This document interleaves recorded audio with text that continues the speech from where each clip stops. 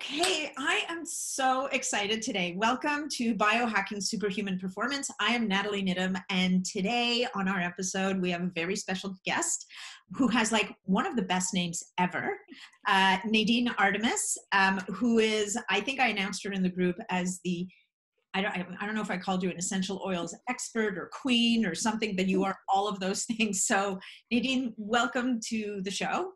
Thank you. I'm so happy to be here. Oh, thrilled to have you. And Nadine is the founder and owner and I believe chief formulator of an incredible company called Living Libations. And I love, and I'm sure it's intentional, the alliteration, Living Libations. It's luscious, rich, and it speaks so much to what you do and who you are. So Nadine, why don't you just tell us a little bit about how you came to this? Like I'm the proud owner of the book, which we're going to talk about today. I think everybody should have this actually, but, and it reads not like a textbook. It reads like a poem, like I said to you, like a poem, a manifesto, like this incredible testament to nature and the body and oils and all that stuff. So Nadine, tell us, and you talk about how you got into oils in this, but why don't you tell us now a little bit about thank you. How you got to where you are today? You reminded me, one of the sweetest comments I've had, and it's been a few about the book. They call it a page turner, which I just think is so cute because it is not a fiction. No, Agatha Christie. Yeah. I love the word libations too, because it's this outpouring of nectar in honor of a deity. So I just feel like too, it's like, because we use all the distillates of plants, which are the outpourings of all the plants, and in honor of ourselves and the earth. So it's just such a great word. And always with the, like, how and when did it start? I'm always like, how far do I go back? But really, like, I definitely feel so much of my childhood really like imbued and set the stage for my love of nature. I mean, and it's just simple. I just had access to it. We had a cottage. I went to summer camp. I loved looking at the patterns and mixing mud, and nature was just always to me, the essence of everything. And so then I had like I did mix. I, took my mother's exquisite Joy perfume and mixed it with the Skull and Crossbones under the sink. So I was always mixing, and I would crush eyeshadows and put them with lip balm and stuff. But then it was really grade 9 was a significant moment because I had to do a science fair project and we had free reign. So I found a book on perfumery in the library, and I was obsessed with perfume at the time. I had like all the micro bottles and I would mix them. But then I got to learn new things about perfumery because I didn't really know where these bottles what was perfume. And these were all synthetic, but in its history and in its essence, perfume is supposed to be, from the true distillations of plants. And it talked about the history of it in Egypt, where it was sort of came from. And I just was so fascinated with all of that. And the book suggested that you could find the distillates called essential oils at a health food store. So we drove to the big city of Toronto. I got to sniff out my first, just ones like sweet orange, ylang, but it just resonated. I was just like, whoa, because I did like smelling. Didn't quite get, natural, synthetic, and that real division, but I was like, something else is going on here. It was still mixed in with like watermelon, bubble gum, and all those other smells. Yeah. Something was resonating. And then, the Body Shop, again, these are kind of my teen years. And that was like, it seemed neat. It seemed natural, only to discover that it wasn't. So then I'm like 18, I'm off at university, living on my own. I was so happy I didn't go to residence. So I just had my own place, and then I had my own kitchen and stuff, which was really helpful for everybody's future now in Living Libations, because I was able to cook and concoct. So so I was really getting into food, because it was like, you got to make your own, and what is this? And, what am I cooking? And then I was skipping school, and Lisa Bonet was on a talk show, and she was talking about the connection between like food and health and the health of the environment. And that was like totally new information and fascinating. And so I also had to walk home to my little home at university by a health food store. It was just like a one in a house on a street. It was called Grains and Beans and Things. And, you know, I bought every book in there and every grain and bean and was making all my own stuff. I was like making like oat milk and cashew milk way before it became. It was the thing. Yeah, like I gave up dairy, you know, I wasn't eating, I only ate organic and non-processed foods from like that kind of moment forward. And then what I also learned was like how to read a label, like really what's in those supermarket foods, what are secondary ingredients, you know, books from naturopaths, like European naturopaths, like if you have a headache or eczema, or like here was all these other things. And it was just so opening, so mind opening. And then that just quickly translated to like, what am I putting on my body? What are these ingredients? Oh my God, this is total BS. There's no pineapple in here. The fuzzy peach bath oil has never been impeached. Like it was just Somebody should be impeached over this peach oil. Yes. So it was a really quick transition to like then concocting my own and getting beeswax and making lip balms and stuff. And I was just using oils that I could find, like essential oils. But then I was reading, you know, books that were talking about things I didn't have, and I had to find them. I had to like get a whiff of like why they were so excited in ancient cultures, or why was this, you know, or what if I put that and that together, or why did the Egyptians put this and this together, and what did that smell like? So I had to. So I really started just like sourcing. I was writing letters everywhere. You know, this is like pre-internet. Don't kidding. Like, how did it happen? And I remember I made like this little, and I even had like little Egyptian hieroglyphs on this little letterhead I made. It was called Artemis Essentials. And I started importing as a university student essential oils into Canada and stuff. That's amazing. And then it was like graduation time. I was 22. And then I opened up North America's first full concept aromatherapy store on Queen Street in Toronto. I know Queen Street. Now I didn't grow up here, so I wouldn't know your shop, but yeah, it was fun. And then we had so many fun. And what a great street, what a great area at that time. Yeah, it was so fun. You know, I'd pop down to City TV and do like some breakfast television spots. And then we'd have like some, you know, rock and roll people come in, or, you know, different, like I met Sass Jordan and Alanis Morissette, and we had like, I'd make them custom blended perfume. So it was so much fun. But then I also really yearned to like get out of the city. And really, in my 20s, I was also starting to realize really the fundamentals are like, we need clean air, land, and pure water. Yeah. So that's where we are now. Amazing. Yeah. So you're like in this incredible place. So you're outside of Toronto. So guys, I'm first of all so excited about Nadine. She's Canadian. We're neighbors practically. Talent. And also that you live in this like incredible nature reserve. And, you know, learning about you and your business, what really struck me is how your principles run through everything that you do, like your offices, like your headquarters, as you call them, how your staff eats, how you treat them. Like it's so rare to find a business owner who is able to carry that through right down to the products that you send out, like the glass and the top, which is this beautiful, like, you know, I'm not going to want to throw this bottle away with it. I'm going to want to keep it. Yay. Well, it's a fun game, I think, to like, you know, have what you see, you know, and again, integrity is always like, you know, it's a thing that's alive. Like if you feel, you know, integrity in an area, it's something you're keeping alive. It's like really, as Ron and I talked about so long ago, and what also makes him so great, that's my partner, Ron. He was like, you know, commitment, it's a living thing.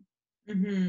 And so is integrity, but it's sort of a fun game too. It's like, well, how can I sew this and weave this into the fabric of our lives? And like, oh, here we can make decisions here that would, you know, do that. And certainly not a perfect realm. And I've made lots of mistakes along the way, but you just keep, you know, I think integrity is really an inspirer of innovation as well. For sure. So that's amazing. Okay. Well, this is great. So now let's get into what it is that people want to hear about here. Let's talk about these oils. So some of them, you know, there's so much we could talk about, and clearly, you know, when we're talking about biohackers, which is a lot of the people that tend to watch this particular podcast and the people in the group, the Biohacking Superhuman Performance group on Facebook, is we're always, you know, so often we're looking to technology and we're looking to these crazy supplements. A lot of us are into this realm of peptides, which is so fascinating. And we tend to forget like, to me, essential oils, because they've been around for so long, because it's so inherently part of our sensory system, we forget how powerful they can really be in terms of affecting so many different areas of our health, right? Yes. So your book, Renegade Beauty, it focuses on beauty, and yet you can't talk about beauty without talking about the health of your skin, the health of your microbiome, the health of every other, like what you're putting, as you say, as you're putting on your body, ending up in your body, that's ultimately affecting the expression of your health. Yeah. So some of the questions that have come up, which I think are really good just for us to explore, is this whole idea of, and you alluded to it a little bit, this idea of how do you understand the quality of the essential oils? Because, definitely it's a bandwagon a lot of people got on. We know that there's a lot of direct marketing companies that have really jumped on the essential oil bandwagon. Everybody claims that their stuff is super pure and super awesome. So how do we as users and consumers start to kind of understand that realm? Yeah, it's like we've used all the good words, so they've kind of lost meaning. Like, 100% natural, 100% pure. It doesn't really mean anything at this day and age, except those are the words we have to use.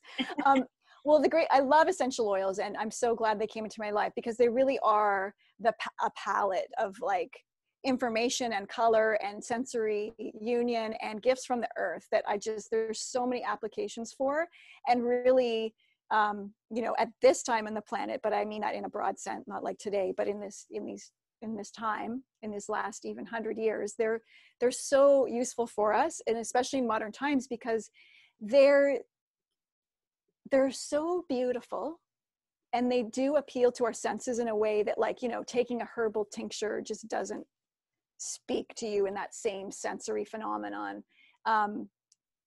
And they're just the finest medicine because they are, like, I'll be general here, but to some degree, they are all antifungal, antiviral, what are all the antis? Antibacterial, anti-inflammatory. They have all this. So to varying degrees. Antioxidant. So you got like clove, which we all know is a great potent antiseptic medicine. But rose otto, the distillation of rose, is almost right up there with its same veracity in able to like kill stuff, like like in a petri dish. Vitamin C, right? What's that? Like rose hips are an incredible source of vitamin C. Even though like there's no vitamin content to essential oils. So that's the other interesting thing, is they remind me of peptides a little bit. Yeah. Because to me, they exist in that form and formlessness area, like where a peptide is literally, there's a material matter to it, but really it's doing the cell signaling. Yes. At the end of the day. So it's like, it's sort of, its spirit is a little more potent than the actual thing. Yeah, though they're going to amino acids you wouldn't think could do much. Yes. And with the essential oils, again, it's this, they're definitely matter, but then they're molecular, they're this molecular messaging that they do in the body is just so phenomenal. So when you inhale an essential oil, even if you can't smell, so you got it here, you literally just have a smelling disorder, but you're smelling it, if you know what I mean. You're inhaling it. Yeah, you're inhaling it. So those molecules will travel up into the hypothalamus and then start to do physiological work on the body. And then they just happily leave, after a couple hours. So that is really interesting. So in a sense, they are acting as a signaling molecule. Like, I've always, like, you don't. Yeah, I'm sure like a deep hardcore science would take task to our, they would probably say, well, it's like that or that. But yeah, they are signaling stuff in the body to happen. Well, if it hit your hypothalamus and initiate a cascade, yeah, it's a signaling molecule, right? Because I could put oil on my arm, like I used, and we can talk about this as well. Like I burnt my hand in December. Like I branded myself on a toaster oven. Oh no. And I happened to have just gotten this copper peptide, the GHK Cu, in a serum. But I didn't get it for about a week. But within 2 weeks, and I can't even see my scar. It looks great. But see, you could add. You can see just a little mark there. Yeah. Oh yeah, yeah. But if you take their copper peptide information and then combine it with like frankincense and lavender, right? Which I didn't have at the time.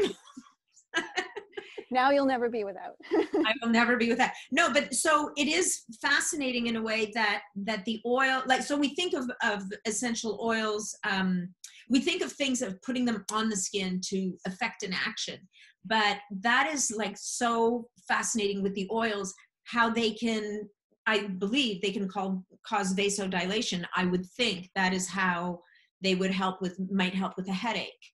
Yeah, or then people feel like, oh, because we're so used to ingesting things, oh, do I have to ingest the oils to work? And you don't have to do that either. I mean, you can with some of them. There are ones that are, you know, like all the ones we normally use in culinary, like your Like the cilantro, rosemary. cardamom, yeah, from that family. Those are fine to use. And you can use them in cooking and flavoring, because a lot of the food and flavor industry literally starts with things like essential oils, Right. which they then synthesize and then turn to like flavor orange juice or liqueur or cigarettes, you know, like menthols and stuff. But again, it's synthesized from what was once natural. But they really are these great, you know, systems that can help. Like, we can talk about, you know, like there's obviously the toxicity of things that we've been putting on our bodies and all kinds of things. So we can, you know, obviously want to stop that. And then maybe you think, well, we'll just at least get to neutral. But it's like, no, why don't we use things? We've got to brush our teeth and lubricate our bodies. Like, let's use things that enhance our immune system and like benefit. Like, why not use something that, you know, inhibits the enzymes that degrade our collagen and elastin? Why not use things that prevent inflammatory cascades in the body? Why not use substances that are able to clean up pathogens yet work with the friendly bacteria? That's what I mean too. They're so for this time. And it's interesting because of the wide use of antibiotics, and we now have this antibiotic resistance because antibiotics have their place, but they're also these indiscriminate sort of assassins of the microbiome in our body. And so there's a time and place for them, but we've overused them. Like, you know, an average liter of milk has like so many micrograms of tetracycline in it, for example. And it's in the food.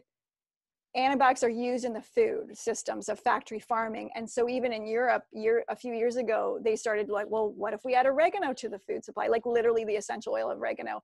And then they were finding they could use antibiotics less. So because that's what we need right now. We need things that can kill things, but not disturb the microbiome. Yeah. Yeah, for sure.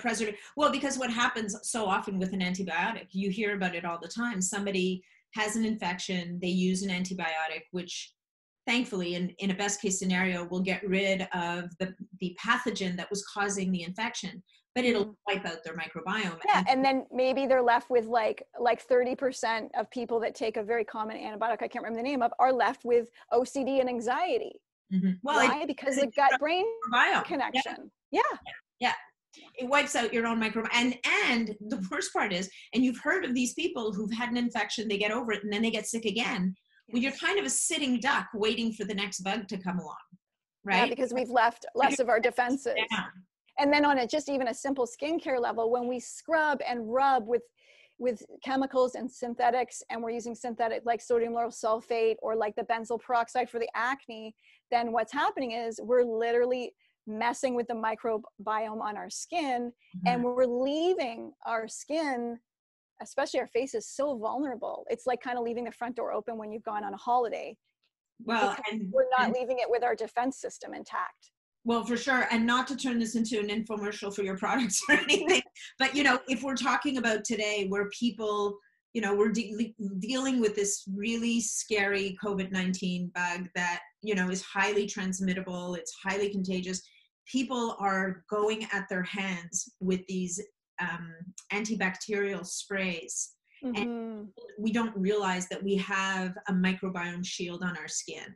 It's one reason why they banned triclosan in hand sanitizers, because triclosan's like an antibiotic, but it's a slightly different class, and it's very disruptive to like aquatic systems, so not a good thing to put on our bodies. But they eventually banned it because what was happening is you think you're cleaning, but you're actually disrupting the microbiome that was going to help be that, because the skin's microbiome is part of our innate immune system. But they didn't take it out of toothpaste. So it's out of our hands, soaps and sanitizers, but triclosan is still in toothpaste. Wow. Okay, well then let's talk a little bit about what the alternatives are. So, Yeah. for example, like we can start here. Yeah. We have But this. we have that, but you can also just take alcohol, like a good organic, buy a good organic vodka or something, and then add like a higher proof, and then add tea tree or something. I mean, it's that basic. There have been studies done on tea tree that at like under 1%, it's effective against H1N1. I know we got a different beast on our hands right now, but like that's good. You know Yeah, what I mean? And like can't hurt. study, yeah, it's so then you can just easily even make your own too, but you just add some essential oils to that, and then you've just all of a sudden taken that alcohol and like upped its game. So that, I mean, which is incredible, right? So you've got this product on your website. It's Mm-hmm. called Illume and Hand Sanitizer. Is that right? Yeah, Loom hand cleanse. It's like a cleanser for your hands. You can do surfaces and stuff as well. Right. But you can also make your own. Yeah. Right. So, but let's go back. So then let's go back one step, and then we're going to talk about more specifics. But let's go back one step to how do people distinguish between the good essential oils and the ones they want to stay away from? Like Yes. what makes a good essential oil? Like what's the in the Mm-hmm. hierarchy of what the good stuff is and the stuff that's more commercial? Yes. How do we differentiate? Yeah. So just like as a lot of us know, I'm for sure your people, like we know about quality in food and all those kind of things, right? Like there's sort of the mass produced stuff and then there's like the fine wine. But the thing is too, like sometimes in that, like we literally have fake food. Some of it's not Hmm. real. And so there can be adulterations in essential oils as well. And I mean, they've been adulterating, I mean, essential oils have been ingredients since like I mean, it was sort of first discovered, like the lavender. I mean, it was made before, but then there was sort of a modern discovery Right. and like, oh, it heals burns. And like now it became more of an industry, kind of like the modern Yeah. distillation of essential oils. And it's so crafty. And I write about it a lot in my book, like even these Frankenstein perfumes, I call them, because they're like literally growing E. coli and like making those into aromas and Are stuff. they Like, really? yeah, it's like crazy. So there's many ways where you can add like a menthol, or you can literally add nature identicals, which are synthetics, or even just like not good stuff, or you can take a component of like Melissa's often adulterated. Let's see, it's a rare oil. It's not an uncommon plant like lemon balm, Yeah. but it all depends on how much essential oil is yielded from the plant. That's how the pricing goes. So neroli, orange blossoms, collected in a grove in Tanzania, beautifully distilled. I mean, you need a lot of plant matter to make oils. Like, so for roses, you need 60 rose heads to make one drop. You're kidding. No. So that's how you see also how beautifully Concentrated. concentrated these things Yeah. are. And Yeah. then each drop is a whole world that contains over, like, we keep discovering more, but one drop has over 500 different chemical constituents. Hmm. It's like a whole world in there. And that, you can't just replicate in a lab, but sometimes we can pass things under our nose and think they're right. So with lemon balm, there's a lot of lemon notes, like for Melissa. So it's easy to take the citral from a lemongrass or lemon oil and then mix that to become a Melissa. And the common nose wouldn't necessarily know. So there's sort of like you could look into the hardcore science and study like the lab testing and everything, but Mhm. most people don't even know how to read that. So I like to also give practical information Yeah. and where you get your oils. You want to have, we started including our lab tests. It's just so we just have send our stuff to the third party lab, and then we just put that up so that people can see that, because we get the C of A's from our distillers and that kind of stuff, but we really just wanted to do third party testing. So there's that. And then you also want to be able to, there should be a Latin name. There should be where was it grown? I mean, like where country, how it's distilled, because there is generally, when we're saying essential oils, we're talking about the steam distilled, but it can Yeah. also include some cold pressed citruses, or you've got the CO2 extractions. So there's some variations, but we're using it generally speaking. And then also I tell people just smell. So you can take all that information away and just smell. And when you put like a frankincense from a couple brands together, you're going to see right away. I used to do that at my store where I'd cover them up, kind of like the Coke Pepsi challenge. Yeah. Yeah. And it was really fascinating because people, they would get it every time. There's just like, sometimes they're a little more subtle, the real deal, that they don't, or if you have a fake peppermint, it's like kind of hits you over the head like a candy cane peppermint, but real peppermints, like just so beautiful. And then there's even little tricks of the trade, like you want real cinnamon when you're using cinnamon, but a lot of people call it cinnamon, but it's actually cassia bark. Just like when you go to a health food store or something and you're looking to get cinnamon, it's often not cinnamon powder, it's the cassia bark. Or there's some blue oils like German chamomile, which are this beautiful inky navy blue. Yeah. But then often people will sell Tanacetum annum as German chamomile. Now, Tanacetum annum, the common name is blue tansy. It's a beautiful oil. It has all of its own beauty in its own right. It's a little bit less expensive than German chamomile, but if you're buying German chamomile, you want German chamomile. If you want blue tansy, you want blue tansy. So there's sort of some of that. So the layers of adulteration are many. Yeah. Yeah.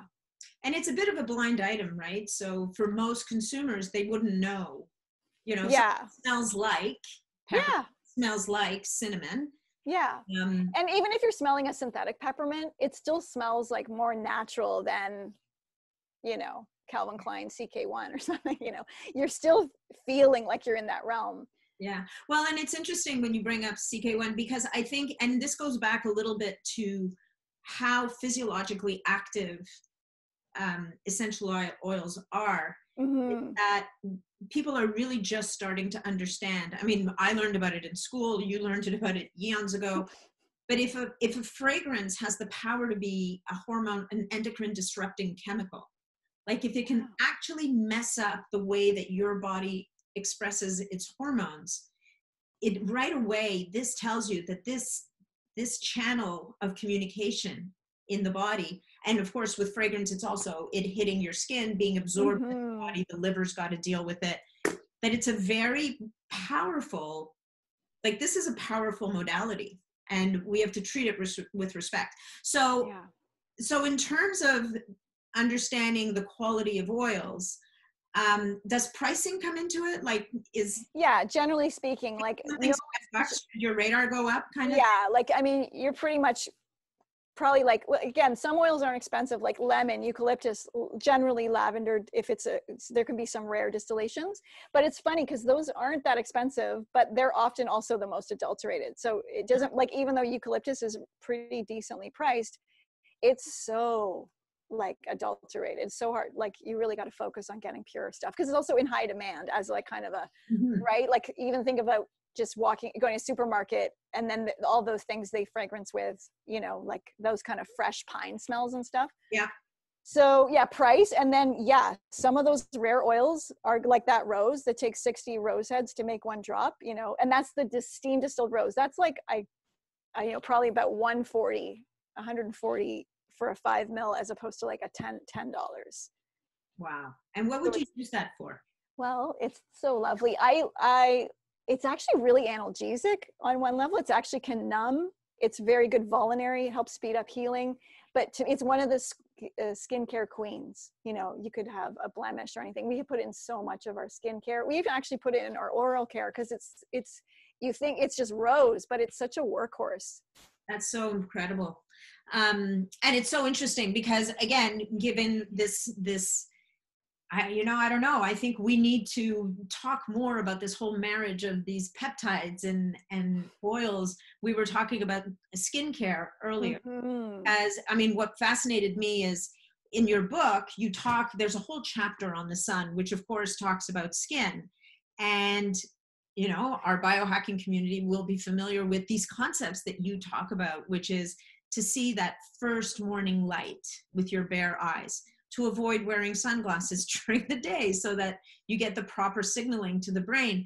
But then you're talking also about building that, because everybody's all crazy about sun damage and skin cancer and the whole 9 yards. And you make such a great argument, not even an argument, like such a great case for the sun not being the bad guy, for the chemicals that we're putting on our skin that are virtually taking this, this sunlight, which is built for us. Like it's almost made for us, right? That we've evolved to use to our advantage for bone health and skin health and all this other stuff. And that barrier that we put on, like literally turns it, it's almost like it turns it against us. But moving into the oils like frankincense and then sandalwood, like blew me away. Like wood, can be like it reverses. Yeah, it prevents the cells going down a malevolent pathway, like kind of right, like you think of when things go wrong in the body, kind of gets disorganized. It Yeah. literally prevents that disorganization of the cells. And like there's 2 or 3 studies, I believe, that I cited in there. It was like one. Yeah, so that's what I mean too. It's not just like, because again, also aromatherapy. It's like so potpourri and Hallmark. Yeah. You know, and it can be, because now there's lavender Glade air fresheners. So there's that, and that's not real lavender. And then it's like this like medicine, and like it's like sandalwood. It's so beautiful. You could use straight sandalwood as the best deodorant, like 1 drop under each pit. You can put it on you know, surgery you've just had. You could put it on a spot, you know, and it's just gonna do some work for you. So how do you decide? You know, like this is the thing, right? Because you just mentioned sandalwood for deodorant. You mentioned it for post-surgical repair. Yeah. But I'm sure that you've got 5 or 6 or 7 or 8 other oils that you would recommend for the same types of things. Yeah. Well, so then in one level, so then when I'm making my products, that's where I'm like, okay, I'm going to take all these beauties and put them together, because, you know, so I've kind of done, you know, if you go into Living Libations, I've done some of that work for you, but also that is the whole fun. And that's why so many people love, just because then they can buy all their single things and have that whole array of oils and then make up their own stuff at home. It's sort of like, again, you know, when we talk about with peptides, they're so like, we're going to use BPC for this and that, but oh my God, it does da da da da da da. Yeah. Or like this one for weight loss does, you know, and it's called like the AOD, and the one for obesity. But meanwhile, it's like helping mold, and you know what I mean? So they're like that too. They're so multifaceted. Well, they're pleiotropic, right? Yeah. Essentially, it's that pleiotropism. It's that multifunctionality, which I guess speaks to the origin of their origins in nature. Like nature doesn't work as a single, Mother Nature doesn't create anything for one thing, because that's just so inefficient. It's all like lock and keys, right? Yeah. So it's much broader than that. So yeah, the frankincense for the hyperpigmentation I found really fancy. So would you, if you were formulating something, like let's just say that you could formulate with a copper peptide like GHK, would you stack it again? Would you be layering it with things like frankincense and? Yeah, because I would take all those, you know, the ones that are good for sandalwood. You know, and breaking down the like that prevent the breaking down of the elastin and collagen. We'd help ones with hyperpigmentation, and I mean basically it would work beautifully in any of our creams, you know, especially we have one that's Sundew, and it has vitamin D in it, because vitamin D topically has a very good absorption, the fat soluble vitamin. Really? So yeah, so the sun cream, you know, I can't make any claims, or obviously, but I have anecdotal evidence from a doctor in Germany who was just using it and then just really wanted to test. So she, you know, tested her D levels before and after and was very satisfied with the product. Really? Yeah. Who knew? Who knew? That's so interesting. Okay, well, I have a list here. If you wonder why I'm looking over here. Okay, yes. I've got a list of things, because I want us to, because we could talk for a really long time, the two of us. Let's try and make sure that we answer some of the questions. One of the essential, one of the questions that came up is, and I didn't realize this was an issue, is somebody asked about essential oils that would be safe around cats and dogs. Are they? Yeah, so cats are a little more, and there's books on it, but cats are a little more cautious, but I think some of the stuff out there is a little too cautious. You know what I mean? Like you can diffuse the oils and that kind of thing, but we don't really need to use them for like cat issues per se. Like that would need more guidance. Dogs are very hale and hearty with the essential oils, and horses and stuff. So they're really great, you know, for oral care, or just helping if they have a little cut, or, you know, just kind of taking some tea tree or eucalyptus and then going over their coat as a little, like, you know, protection from, you know, walking in the forest filled with mosquitoes in June or something like that. Right. So the spray that you would have formulated for people is an anti-bug spray. Yeah, we have one called Forager's Cologne. Yeah. So I've bought essential, and it may even be yours. I think that one of the shops I shop at on St. Carries your stuff. I would spray it on my hands and do exactly what you just did. I would rub my hands together and I would run it over her fur. You know what I also find with bugs and stuff, because we are in it, like we're not in it now, but It's intense up here. But I find like, because I just naturally, obviously, you know, I'll get out of the lake and in the sun, and I'll put on my best skin ever, every bit of sunshine. So I kind of have like an aura of essential oil molecules. Human on the planet. Are you kidding me? So I feel like they're just in my aura. And I actually find I don't even have to use something like the Forager's cologne, because they're annoying me, but they don't land on me. Like, I just don't get bit. And I think it's because I do have it's a thin layer of protection. And it reminds me a bit of the Ayurvedic practice of oiling the body.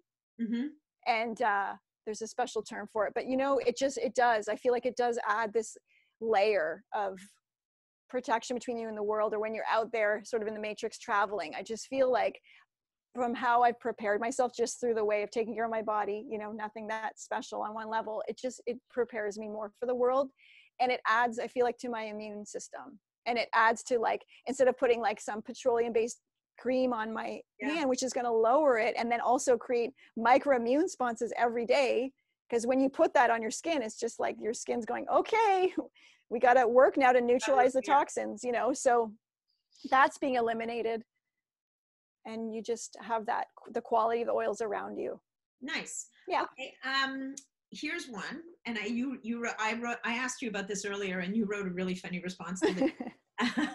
Somebody's asking about safer options for lavender than lavender for sleep, and this is because poor lavender has been dragged through the mud. I actually think I read an article in the paper talking about how it was so estrogenic that small boys would be feminized, like it would mess up their hormones, and they wouldn't be little boys anymore. And so, can we speak to that a little bit? Because I feel like poor lavender's taken a real bad beating. For sure. And if we think about like there are things we need to prevent our boys and girls from having, soy formulas. Yeah. Yeah. Or so perfumes. Little kids with perfume. Yeah. Really? No. Yeah. And a million other things. So there's definitely, we want to prevent getting those xenoestrogens, metalloestrogens, or even the mycoestrogens, for sure. But lavender's not the culprit. And when I looked into the study, it was just like, not real lavender was used. So of course it was like an adulterated lavender. And what are they adulterating with? It's with synthetic, it's like adulterations. It's such a craft, really. And there's a science behind it. So it's just not, it's going to have, we know with synthetic ingredients that they're endocrine disruptors. So it's really the study. I've done any oil almost and gotten virtually the same result. Probably. And so it's that synthetic lavender. So it's, which there's a ton of. So if you like the Glade air freshener lavender, I don't know if it was the same one. So that's really what I've studied. And then my good friend, Dr. Tisserand, I don't know if he's a doctor, sorry. Anyway, Robert Tisserand.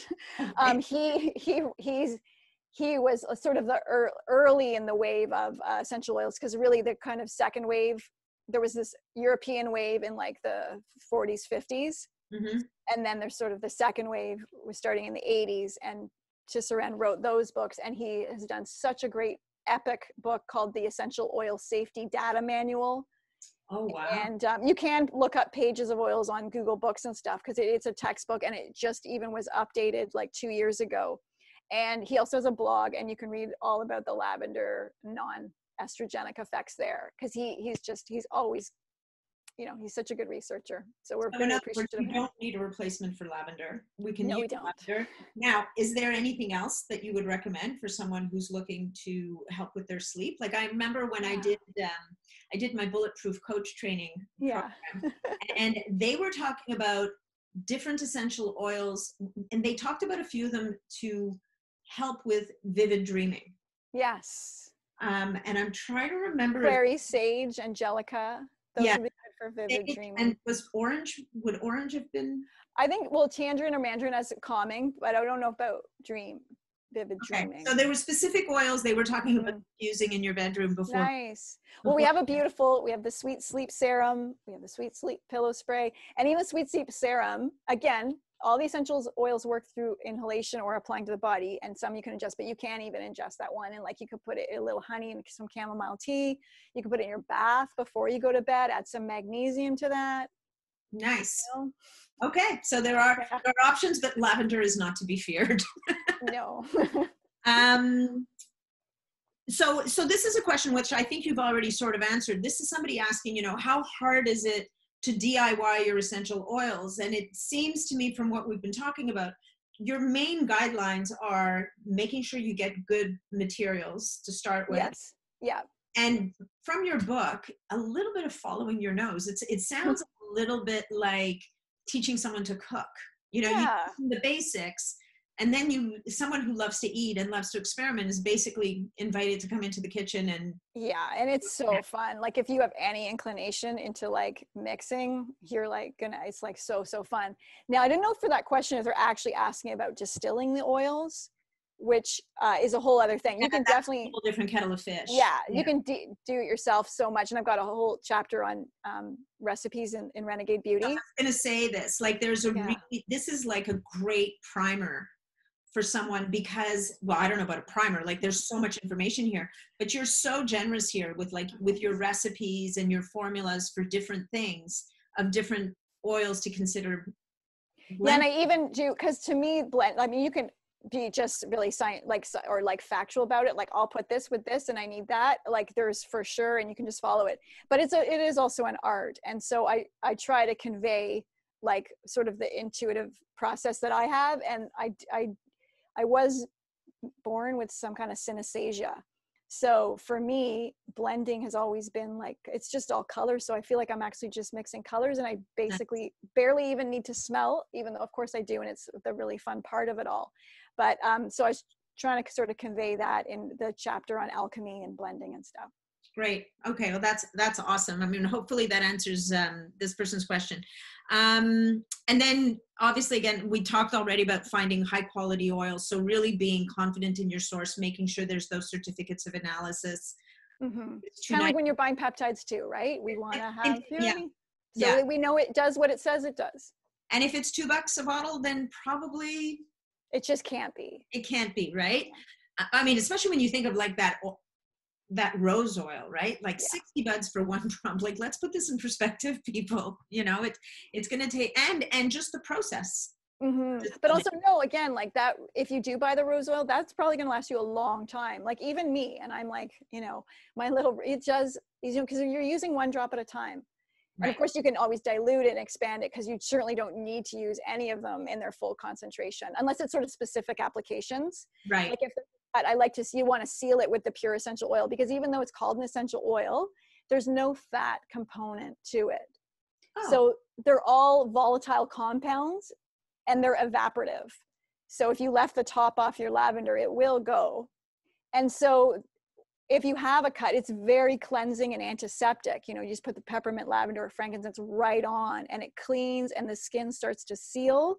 Once the skin is sealed, then I would add like a drop of a serum or a jojoba oil, and then you're working on preventing that keloid from forming. Interesting. Amazing. Okay. So this member uses it in her humidifier and on her skin. She's asking about other ways, and I'm guessing like ingestion. Yep. Diffusion. Yeah, ingestion's always sort of with some footnotes, so to speak, right? You're not, yeah, and again, it's one drop, and you have to usually add it to like a bit of honey or like a drop of olive oil or like a fat thing. Some you can just put like, you know, again, sort of peppermint, frankincense, you could put right in your mouth, again, one drop. But then there's ones like cinnamon, clove, oregano, so hot, you know, and when you're buying oil of oregano in a store, it's 3%. Right? So that's like, just to give you an idea, 3% diluted in olive oil, and then you're having a drop of that 3%, and that's how effective it is. Oh no, I have a girlfriend who almost drove off the highway. She came to see me and I said, oh, you know, you need this oregano oil because it's antiviral, antifungal, the whole 9 yards. And she was down with something. And for me, with olive oregano, even with my son, if he's going to use it because he thinks he's coming down with something, he's got a probiotic to follow it up with it. Yeah. Like, you know, a few hours later. Anyway, she's driving down the highway and decides she's going to drop it right into her mouth. Oh no. She calls me from the side of the road. Holy shit, you almost killed me. I'm like, I did not tell you to chug it out of the bottle. Did you notice how itty bitty the bottle is? That's usually a sign. Anyway, so ingestion with caution.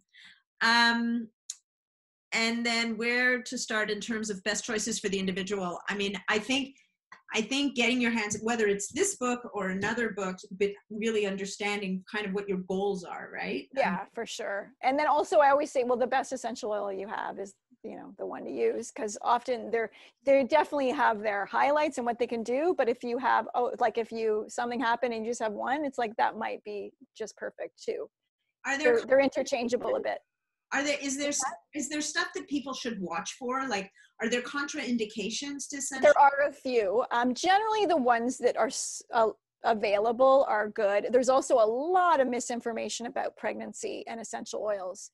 Yeah. Generally speaking, all the ones that we offer, you know, any product we make is absolutely fine. And the pregnancy cautions come with like, no, you're not going to drink 30 mils of wintergreen. No. Again, it's a drop at a time, but I go through that there's a pregnancy chapter in the book, because it's time to really clarify that. And I think a lot of rumors started because a lot of people write books and they just repeat the other books. Nobody's doing the actual information. You know, again, Tisserand's a good place to understand pregnancy and essential oil safety. So there's that safety realm. And then, you know, obviously there's the dilution realm for those hot oils we talked about, like cinnamon, clove, oregano. And then there's... Tea tree, I find, can be really harsh if you it can't. Well, it may not be real then. Oh, really? Yeah, because it's pretty gentle, even though it's strong, like antiseptic. But it's kind of like lavender in its universal application, with generally not irritating the skin. But again, like lavender may not irritate. And again, we're talking real lavender, like 99.9% of the population. But for some reason, there could just be that person that it irritates. So there's always the individuation. Yeah. Even on a wound though? Yeah. It wouldn't really. Okay. Well, no, that's what, like, oh yeah, you got a wound. The bottle I have is fake.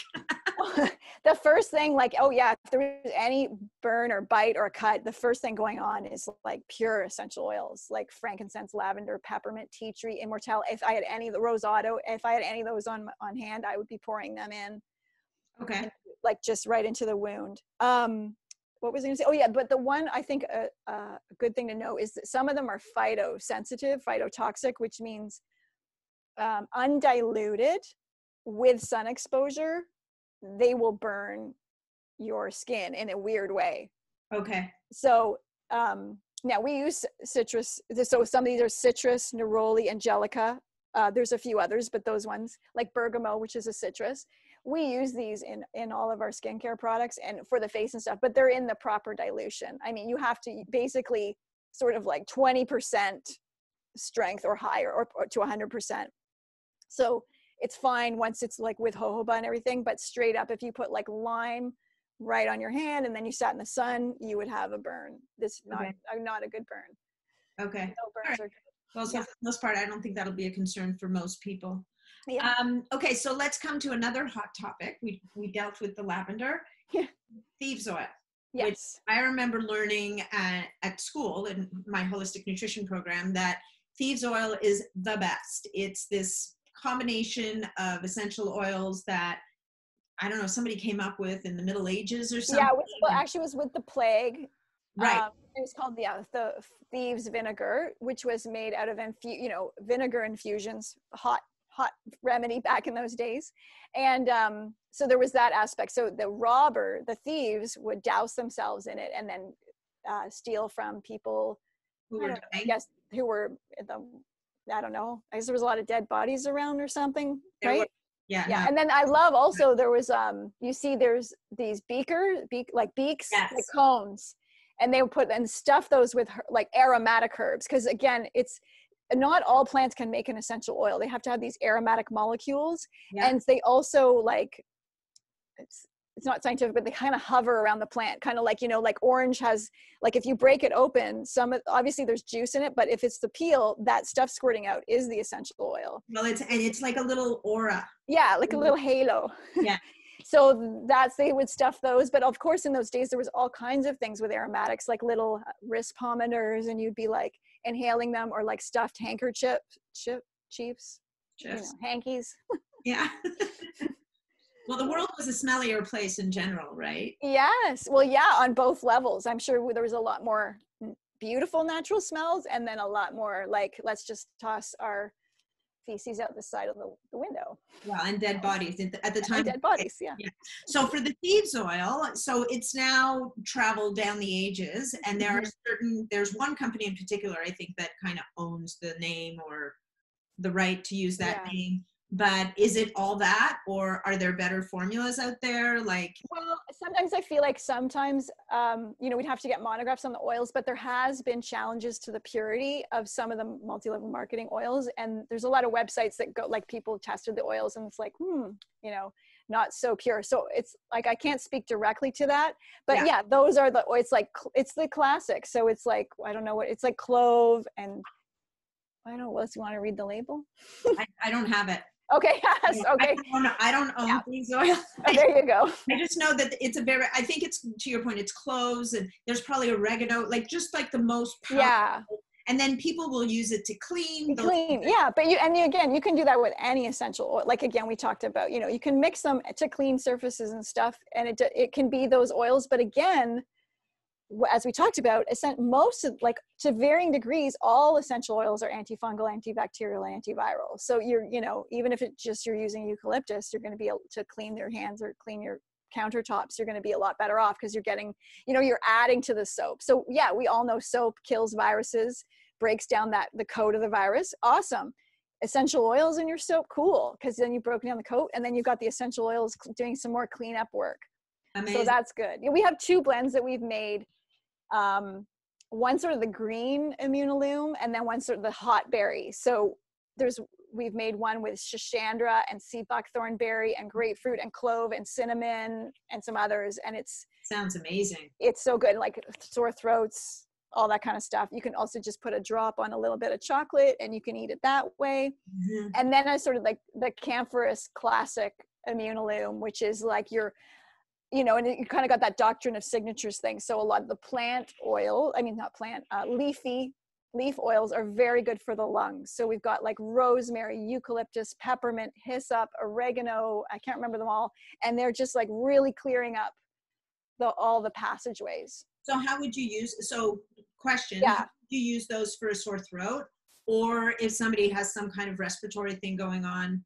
You know what I love for the respiratory issues is the salt pipe. So we have these salt pipes, which are like little ceramic. I wish I had one in front of me, but it's like this little ceramic thing. It kind of looks like a neti pot, but it's like a dry version, and there's salt in it.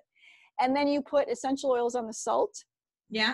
And then you inhale that. So it's a mouth inhaling, and you breathe in through you breathe in through the mouth and then out through the nose. Yeah. And then it's also cool is you can do alternate nostril breathing, which because you're sending the salt molecules and the oils up. It's so clearing for that whole passageway. And you can sit on a plane and do that. You can watch a movie and do it. You can do your yoga practice and then do that for the meditation part. And it's very, very, very helpful for people for clearing out all kinds of things. Like, again, So is it preventative and curative? Like curative being not exactly the word I'm looking at. Like, I'm not talking cure. It does. It detoxifies issues. Like, so it's preventative, and I'm in it. I got to help, in it remedy. Yeah. And again, you can just use any oils in there, but using the immunolume, the classic one, is great. And then you can also put a pot on the stove at like just 1 or 2, and then get it steaming, and then put a blanket over and inhale that way. You can put it in a humidifier. You can have it in the bath, and if it's warm, you can inhale it that way.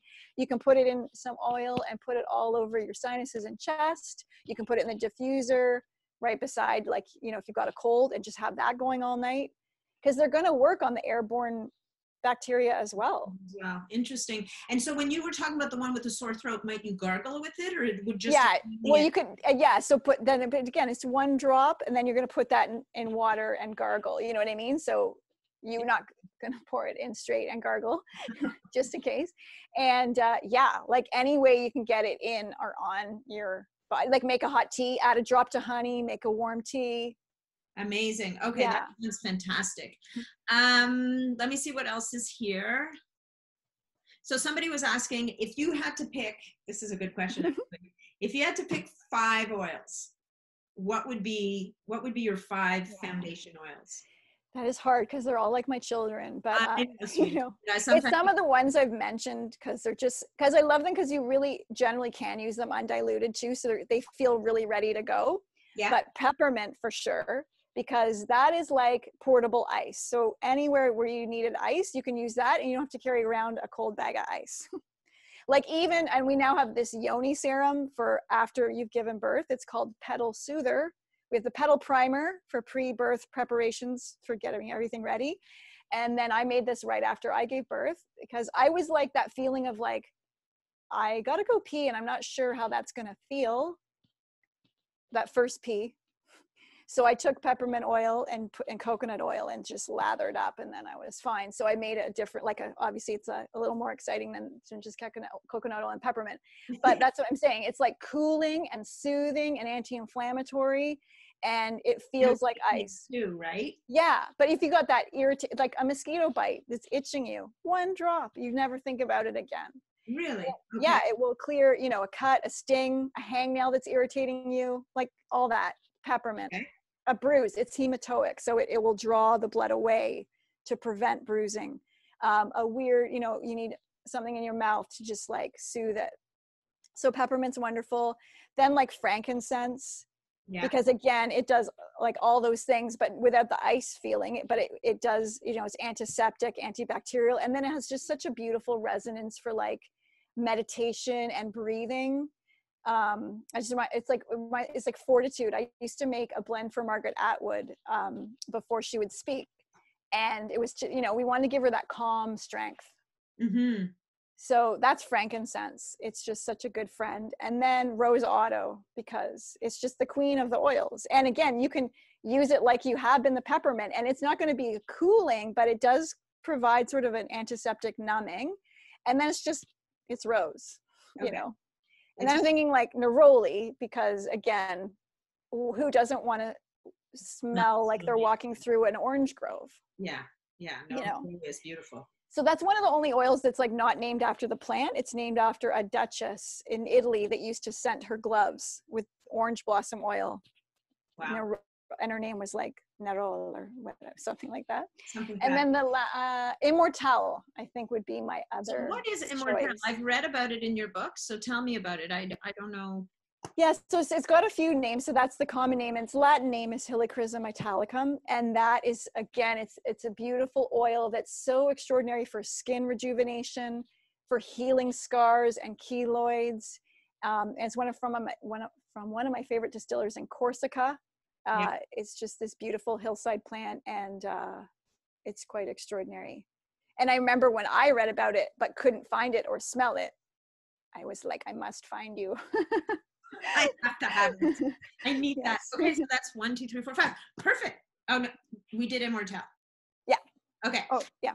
Okay, so I mean, there's so many more questions here. I feel like we've been going forever.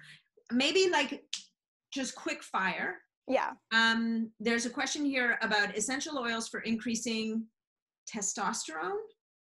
Yeah, I gotta say the oils aren't really, just like the lavender is not really affecting the estrogen of our boys. They're not really they're not really gonna get anything going in the hormone level, except Vitex does show that it can help with progesterone. Okay. The plant, as we know, and there is an essential oil. So, you know, you can use a drop on the wrists a day, maybe in the luteal phase, but they're not your. This was coming from a guy, so probably not. How about circulation? Circulation?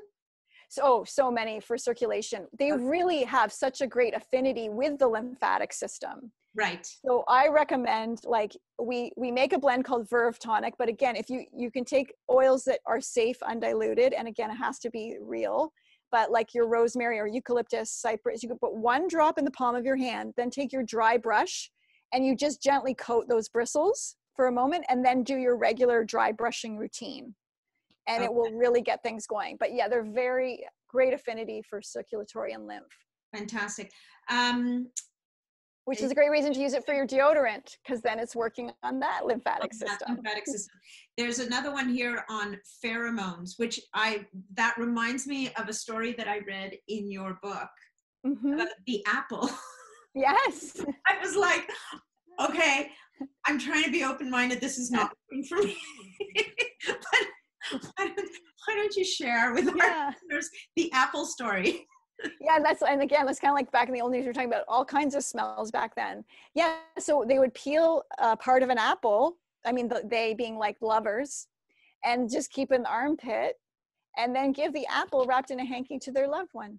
Yeah. So yeah, to share the smell and the pheromones. Yeah. Right. So and what we're doing with our synthetic smells and masking and birth control pills and all these things is we're really messing with the messaging of potential partners and that kind of other olfactory connection.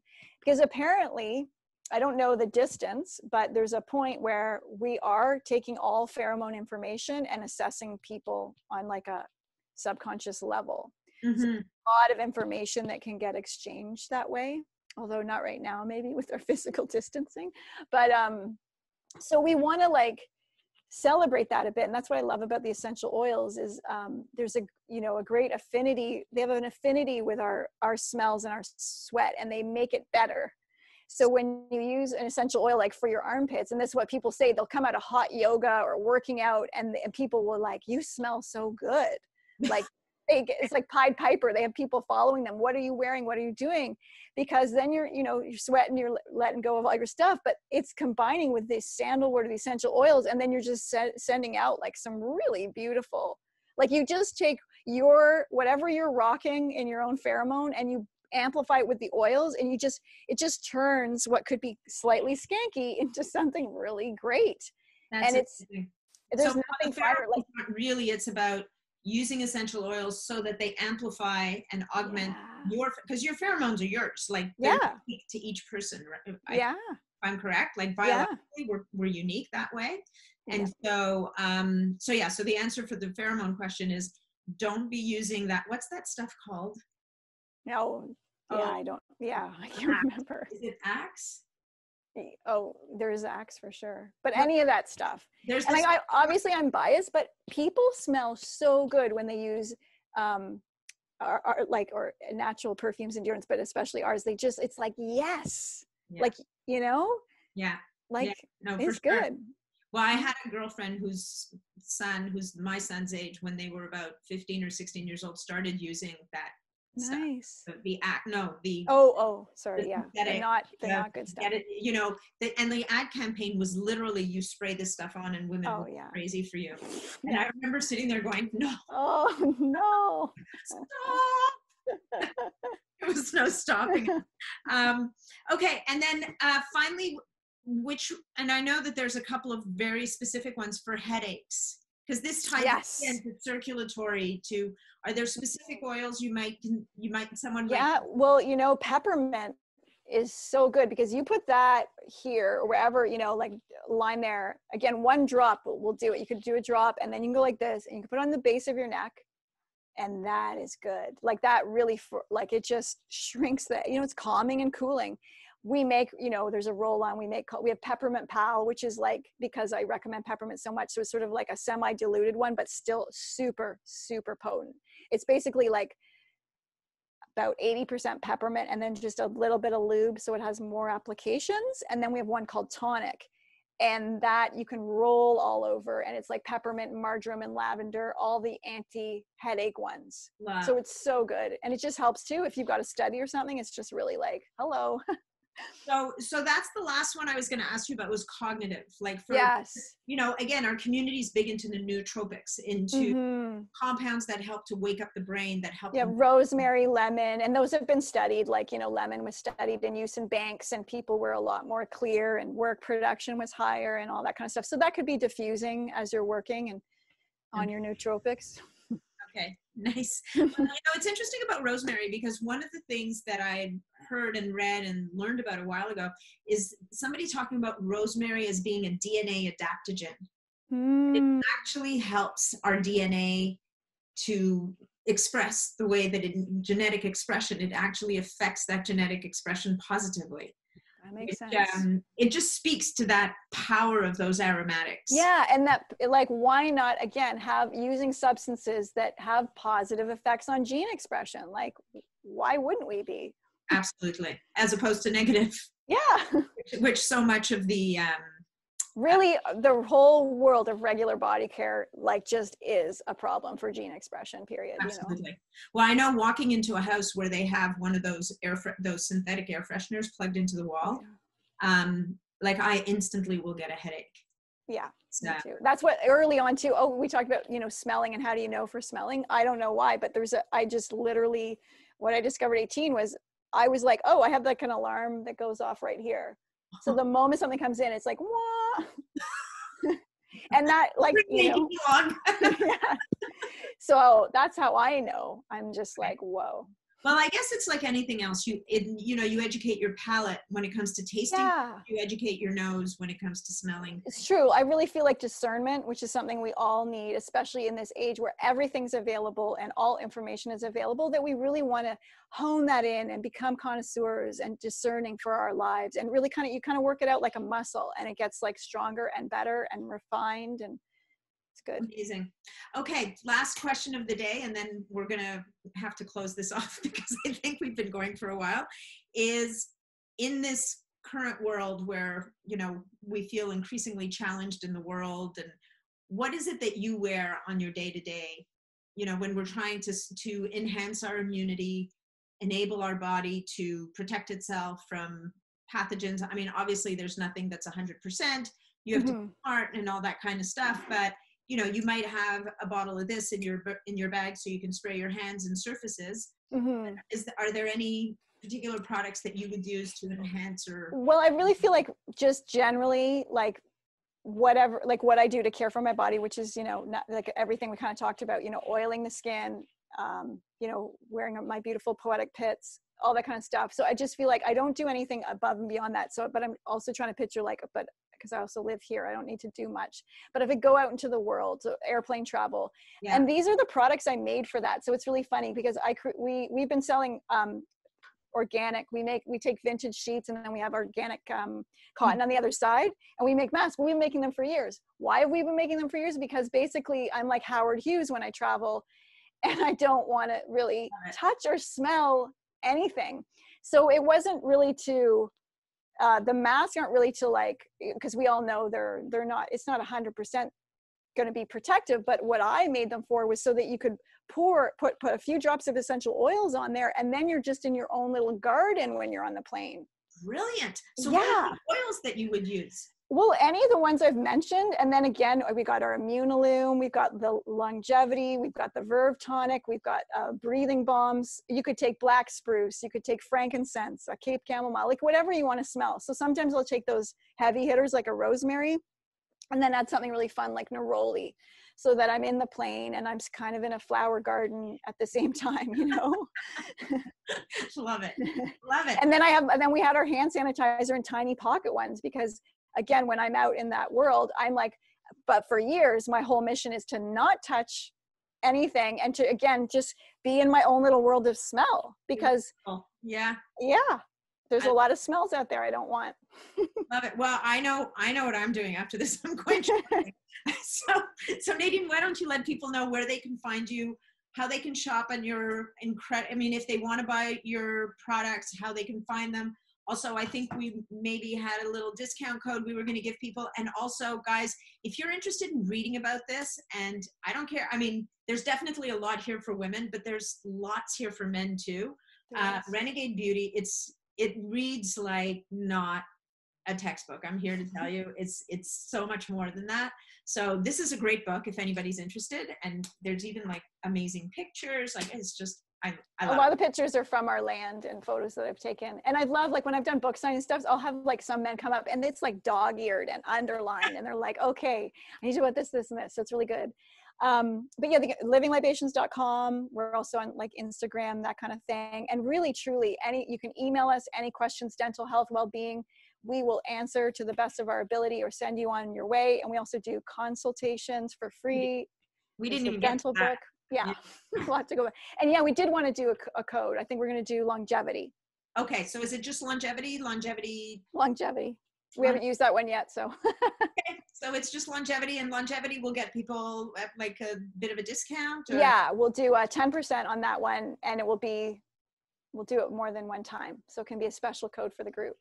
Amazing. So guys, longevity at livinglibations.com. And this is Nadine Artemis. Thank you so much for your kindness and your generosity today. We love talking to you. I'm Natalie Nidham, and until we meet again, and maybe next time we'll do like a peptide and essential oil stacking episode or something. Love it. All right. Thank you so much. Thank you.